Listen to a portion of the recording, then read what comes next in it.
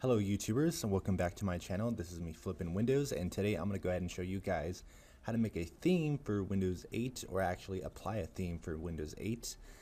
This is a consumer preview that I'm using on within the month of April, so I couldn't really say if it's going to really apply to other upcoming Windows 8. And just so you know, this isn't an actual theme. This is more utilities that make up the whole Mac OS X experience. There is no theme overlay. There is no UX themes, DLLs to apply. It's just more or less utilities that make up the whole thing. And as you can notice, the dock, the Finder menu bar, and some other stuff like X Launchpad perhaps, or even X widgets. Now what I'm going to do is I'm going to go ahead and give you guys a small tour what it's about, and then I'll go from there. I also have a few tips and advisements and some advice to go ahead and give you guys, so if you guys want to go ahead and stay tuned for that, go ahead and jump over to the next time frame when I go ahead and mention it, and you guys can go ahead and see that.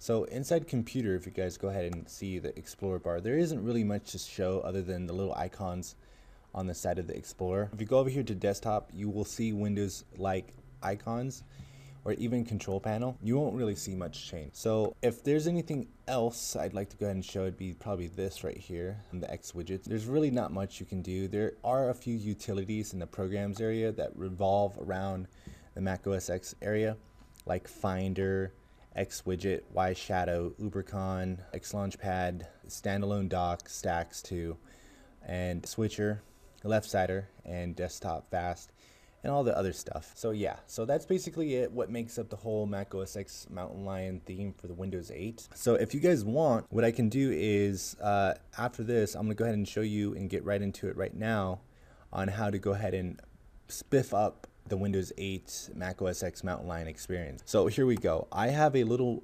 list of things that I've been noticing.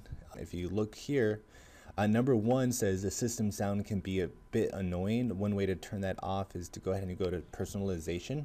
And trust me, you'll go ahead and figure out what exactly I'm talking about. So yeah, anyways, right click on desktop, go to personalize, and then under sounds, you want to go ahead and click on it. You'll come up with this window first.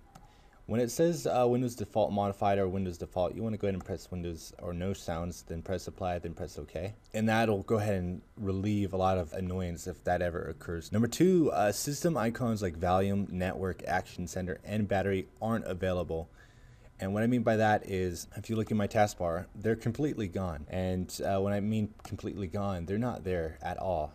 And I can't enable them. I've went through registry hacks and all this other stuff. I still can't find a way. And this only pertains to my computer. I don't know really if it's going to affect your guys' computer, but let me know in the comments bar. I really don't have an absolute or definite answer for that. Number 3, Windows Mobility may substitute for the lack of number 2. Keep it on the taskbar, desktop, or the dock. You can find MBLCTR here by typing that in. You can go ahead and pause the video, or I'll go ahead and have it at the download link in the show more area. And what that does, it substitutes for the volume and the battery information if you have a portable laptop or a tablet. So here's the volume, here's the battery. There is no network status or Wi-Fi area, so you're just gonna have to go through the network and sharing to go ahead and get to that. And I also have a widget for the volume, very minimal, it's out of sight, so that should be pretty good. So anyways, let's see, number 4, I believe. Okay, icons unable to show due to Finder menu overlay. A tip is to go around that is like so. So if you have your Finder bar enabled, all you want to do is right click next to help and then press exit, and you'll see your taskbar with your little icons hidden. What I'm gonna do, and what I would like you guys to go ahead and do, is right click on the taskbar anywhere and uncheck lock taskbar. And then next, what you're going to want to do is you want to right click on it again. You want to go to toolbars, you're going to go to new toolbar, and then you want to click on desktop. Alright, then you want to go ahead and click on new folder and just put any letter W, and then put select folder. Alright, now with that folder in sight, what you want to go ahead and do is you want to go ahead and drag it all the way to the far left until it scrunches them and makes them go to this other side. Now with the new folder, with your mouse over it, you want to right click on it, you want to uncheck show title, and then with this right here that you can see, you want to go ahead and just drag it just a bit right there. That should be perfect. Now next thing I'd recommend you do is go to your programs folder and click on Finder Bar, and Finder Bar will go ahead and load. Alright, so it's loaded. It seems a little contrast to the bar, but that's okay. What you want to do is go ahead and grab this again a little bit to the left, just right there, so it doesn't overlay itself. And then after that, you want to go ahead and right click on the taskbar and then lock taskbar. So after that, that should do it. It should take care of the problem with the whole icons on the taskbar being hit. Number 6, X widget hotkey activation should be F12, and X launchpad should be F10 unless it's taken up by some other program and it might not register.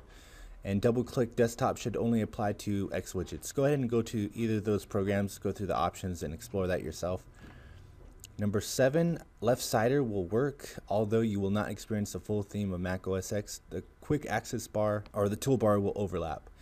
To fix this, refer to my video called Windows 8 How to Replace the New UI Ribbon for the original. And what I mean by that is if you go to the Explorer, and I think you've seen this in the previous, you'll see that the access toolbar is overlapped on the minimize, maximize, and close icons. Alright, so number 8, please take the time to go ahead and follow my lead in liking this video. I just want to go ahead and do this just for the support and growth of this channel. So if you guys are in the channel and the video already, all you have to do is just go ahead and press that like button. That's all I ask. And also, if you're not subscribed, if you want to go ahead and stay tuned for more videos, go ahead and press the subscribe button too.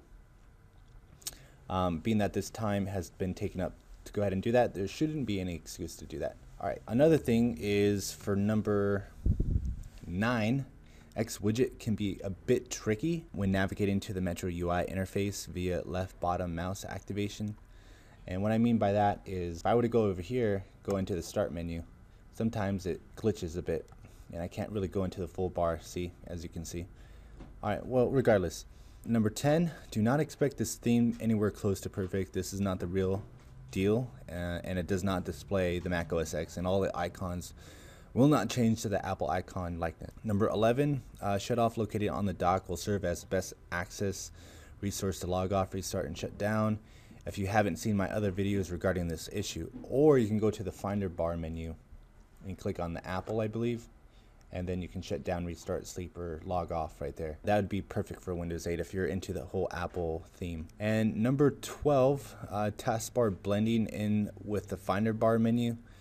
If you go to the right click desktop and press personalize, the Finder Bar menu might be a little discolored compared to the whole taskbar. So what you'd want to go ahead and fix that is go to window color and click on either gray or white, and then go to the color intensity, and then right here you just want to go ahead and tweak on that until it matches, and the Finder Bar menu will go ahead and blend in with your taskbar color, and that should do it. If you guys have any questions, comments, advice that you want to go ahead and give back at me, go ahead and do so in the comments bar. I will be answering questions all the time. If you guys want to go ahead and stay tuned for the next Windows 8 tutorial, go ahead and do so. As always, flipping Windows, and take care.